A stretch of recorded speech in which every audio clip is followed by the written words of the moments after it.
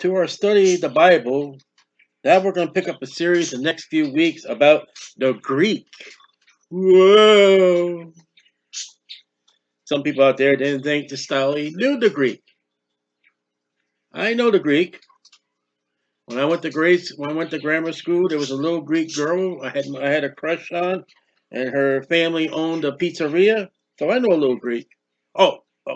You mean the language? Yeah, I know something. So we're going to look at the next few weeks Greeks. And from Alexander the Great. The foundation, Alexander the Great. You know, already how about God Almighty? You do know the history of Alexander the Great. Approximately the 4th century BC. The Greeks dominated the known world. He accomplished the Greek culture and the Greek language, conquering the people demanding they speak his language. So, I mean, he wouldn't go into a lot of the modern thinking today, you know. At the same time the New Testament came, most of the known biblical world was one language, Greek. The culture just comes to be Hellenistic, which means Greek culture. So we're going to look at, we've already studied this. We already studied the Kittle's Greek dictionary. And we did that study of the Greek and the anti-Semitism. But we're in the Greek. We're going to follow with the Greek. We're going to compete with the Greek. Kittle's Greek Dictionary, or Dictionary of the Greek New Testament. Most likely the choice of some scholars, teachers, preachers, and pastors. Gerhard, Gerhard, Kittle, 1888 to 1948. Theologian, lexicographer, and biblical languages. Supporter of the Nazis. And he was an open anti-Semitic. Let me quote for you Genesis 12:3. I will bless them that bless thee, and curse them that curse thee, and in thee shall all the families of the earth be blessed. Let me tell you right now about Kittle.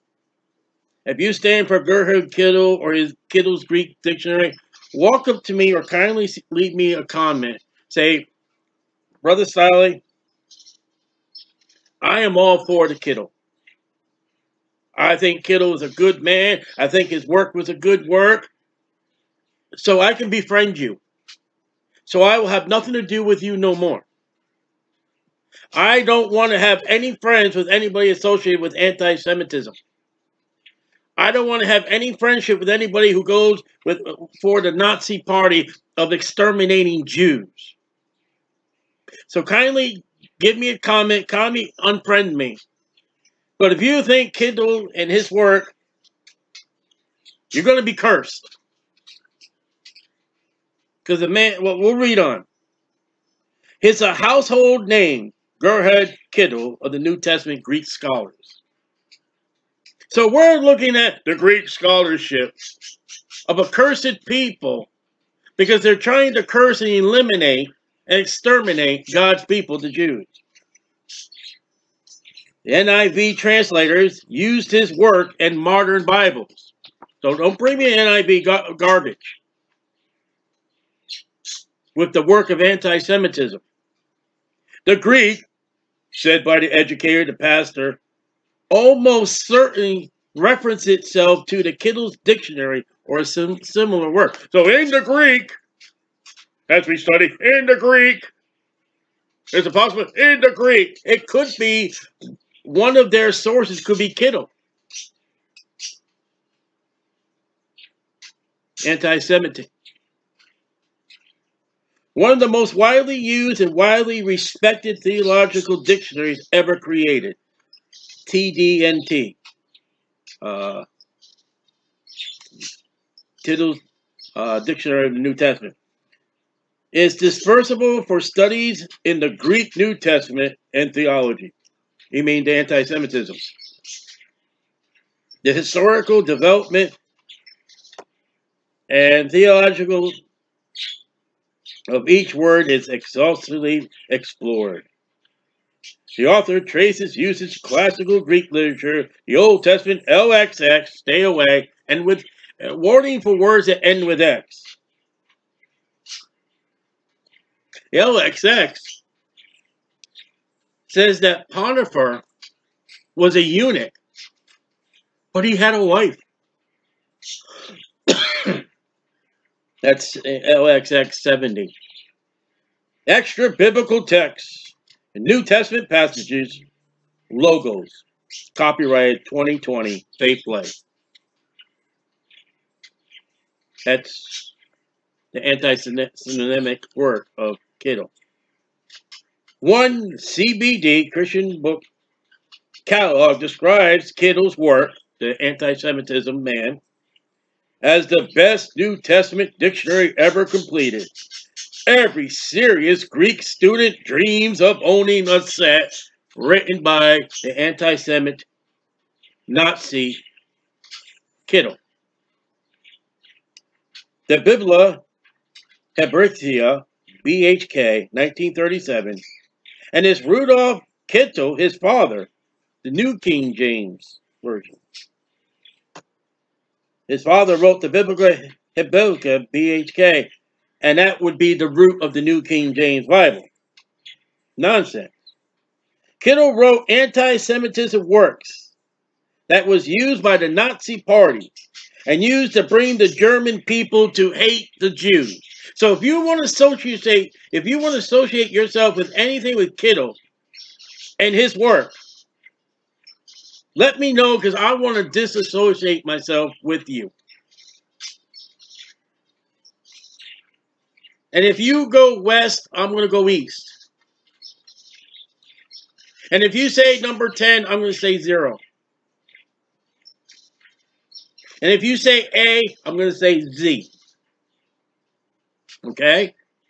I don't want to be associated with anybody that hates the Jews and try to exterminate the Jews. I am against the KKK because they hate Jews. I love the Jews. I pray for missionaries to the Jews, and I want to be a blessing to the Jews so God can bless me. Okay? So if you are a friend of mine and I don't know that you're under Kindle's work, please let me know, and I will end our friendship right then and there. Okay? Please. I don't want to be associated with you, and I don't want to be associated with Kindle. Plain and simple. If you're teaching and you're preaching and your work comes from Kittle, please let me know so I can't listen to you no more. Okay? When a preacher, pastor, teacher, educator, scholar says in the Greek, again, it could be an anti-Semitic author, Kittle. In the Greek could be Kittle's work. Again, let me read to you Genesis 12:3. I will bless them that bless thee, and curse them that curse thee. And all such families of the earth shall be blessed. So be careful when your gets up, and we're going to learn the Bible. Now this word in the Greek, I'll put warning flags. By the way, the Greek, we don't have the Greek. The Greek is gone. When they say the Greek, they're originating to the originals. And say, hey, in the Greek, can you show me next week at the Bible study? Can you show me next week in the preaching the Greek? They can't show you the Greek. They can't show you the originals. They're gone. Adios, amigos. And if they say, well, and I'm also of Kittle, you need to right then pick up your stuff, move yourself, and find another place. by another person. In the works of Satanism in the assembly or groups, the Nazi Party. This man, Kittle, was a writer and a supporter, not only the Nazis, not only was he a Nazi, but he was a writer and supporter of hate literature and the extermination of the Hebrews, the Jews, God's people. Kittle, to obey Adolf Hitler was the obedience to the law of God. Do you know Henry Ford had a great fascination for Kittle? Excuse me, take that back. Henry Ford had a great admirer of Adolf Hitler. You know, it has been shown just recently that the family of Krispy Kreme donuts had association with the Nazi Party. I won't get Krispy Kreme donuts no more. I won't buy a Ford. I won't take a Ford. I'm not having anything to do with anti-Semitism. I ain't having nothing to do with the Nazis. You can talk about all the socialism. Let socialism come, because socialism is the government of the Antichrist. But don't get me involved with anything with Nazis and anti-Semitism. I'll draw the line there. Kittle, the new Bible perversion of Hitler's church to replace Luther's Bible. By now 400 years old. Luther's Bible was 400 years old. It was said by Kittle that Luther's Bible was archaic. Oh, you ever heard that one? Luther's Bible was archaic. And it needed to be replaced. Have you heard that before?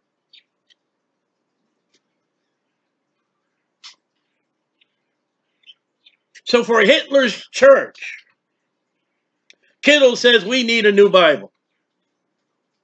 The German Luther 400-year-old Bible was archaic and it needed to be rewritten. And that's the attack on the King James Bible. In 1933, he joined the Nazi Party. In the same year, 1933, he began his theological work and in the Theological Dictionary in the New Testament. Here's the German. Theologisches. W-O with 2 dots. R-T-E-R-B-U-C-H-Z-U-M-N-E-U-E-N. And then Testament. The Theological Dictionary of the New Testament, 1933, the same year that he joined the Nazi Party. The year that he became a Nazi is the same year you got the Theological Dictionary of the New Testament.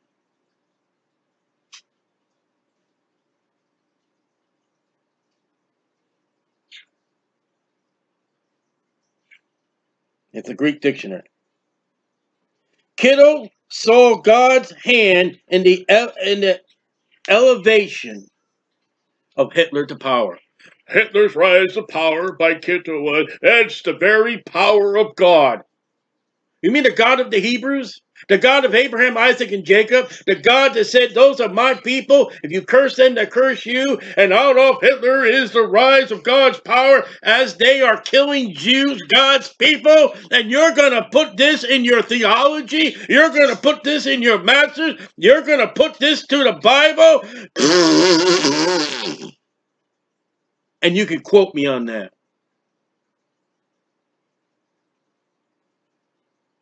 And anti-Semitism has no bearing of the fruit and roots and trees of our Bible, and yet here it is. And there's a possibility when you hear a nutcase get up, explaining the Bible in the Greek, he could be quoting from a Nazi, anti-Semitic, cursed of God, who God's power raised out of Hitler. And Adolf Hitler has a church where we need to replace Luther's Bible.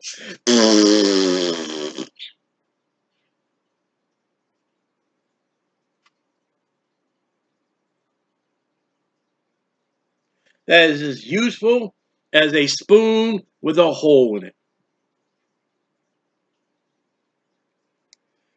Kittle was put on trial for war crimes at Nuremberg.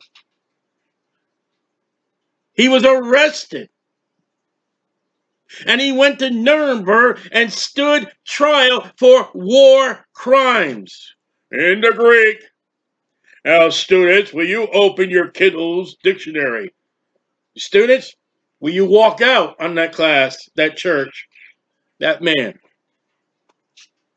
In the Greek, and goes to Kittle's New Testament that he was a war criminal, testified at Nuremberg. May I quote again, Genesis 12:3. I will bless them that bless thee, and curse him that curses thee. In these shall all the families of earth be blessed. I tell you right now, Kittle, as a Jew hater, as a Nazi, anti-Semitism, if I for sure he's in hell today. And if he believed on the Lord Jesus Christ and got saved, Kittle worked to further the extermination of Jews. You go back to the beginning of this entire study. It's called The Greek and Anti-Semitism, and it's about Kittle. It's about the Greek text. It's about his work and the Nazi party work. And it quotes to you the sources and the dates and the time more than what this study right now is doing. But you're going to be too lazy to go get the beginning of this study and study Kittle, because he may be your author. He may be, he's such a good man. His book is so great, and it's cursed by God. I'm glad if you leave me, unfriend me, won't have anything to do with me anymore if you're involved with Kittle in his work. I'm glad. Please tell me, say, Starley, I am dropping you. I don't want to have anything to do with you because I'm part of Kittle. I think Kittle's a good man. I think his work is great. I go buy me a cake. And I will sit down with my daughter and we'll have cake because a Kittle follower has left me.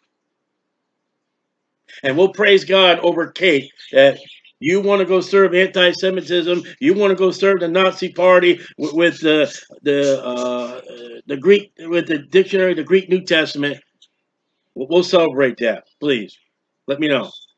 I'll have anything to do cake, as long as it's not birthday cake.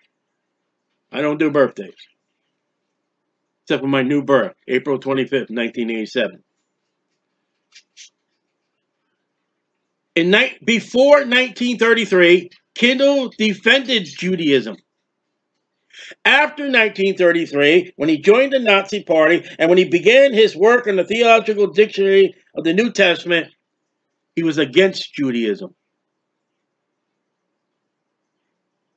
Everything after the work of the Theological Dictionary of the New Testament, the Greek dictionary, is anti-Semitism, Nazi, extermination of God's people. After 1933, he was against it. He worked of the hatred and slaughter against the Jews. He wrote books. He wrote propaganda. He used what he could for Adolf Hitler, go back, and Joseph Goebbels worked together to try to get the Germans and the Nazis to hate and blame the Jews. Anti-Jewish Nazi work by Kittle, along with Theological Dictionary of the New Testament. I hope by now, you know what? I got into Kittle's Greek Dictionary. I got into Theological Dictionary of the New Testament. I don't want to follow that no more. Sorry, I don't want anything to do with that anymore. Get down on your knees, confess your sins, and God's faithful and just to forgive you your sins and cleanse you of your sins, and take Kittle's work and throw it in the fire. Don't sell it. Don't give it to somebody. Don't even put it in the garbage. Because you know the Vaticanus came out of the garbage. Somebody might pick it up. Burn it with the hellfire, probably where Kittle is burning today. Have a book burning like they did in the book of Acts. If you want to get right with God, confess your sin and take Kittle's work and burn it in the flames of fire. The NIV translators use Kittle's Greek New Testament dictionary. What's the number one reason why not to have the New International Version? It is anti-Semitism. It is founded upon the Germany Nazism. Take your NIV, burn it. Don't give it to somebody. Don't put it in the garbage because they may take it out of the garbage like they did Vaticanus. Burn it with the flames of fire. Have a book burning like they did in the book of Acts. The last volume of Kittle's dictionary wasn't finished. It was finished later on. But Kittle did not finish his last volume of his theological dictionary, New Testament. Why not? Because he was arrested for war crimes. My last book, I can't do it because you have the right to remain silent. In a moment after in the Greek, we will tell you what happened to Mr. Kittle. He couldn't finish. God said you're not finishing it because you cursed my people. And yet you can buy an NIV that uses this crap. Can I use the word crap?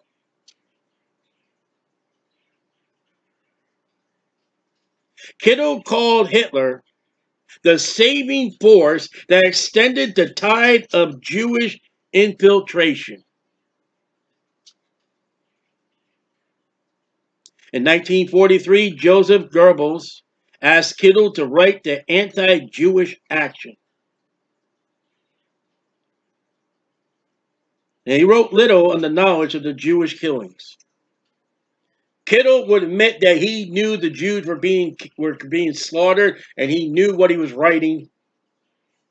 And still with that, he wrote the Theological Dictionary in the New Testament. The work of Kittle is cursed. May I quote finally Genesis chapter 12, verse 3. And I will bless them that bless thee, and curse him that curses thee. And all thee shall the families of the earth be blessed. Not through the work of Kittle. We'll continue next time with the Greek.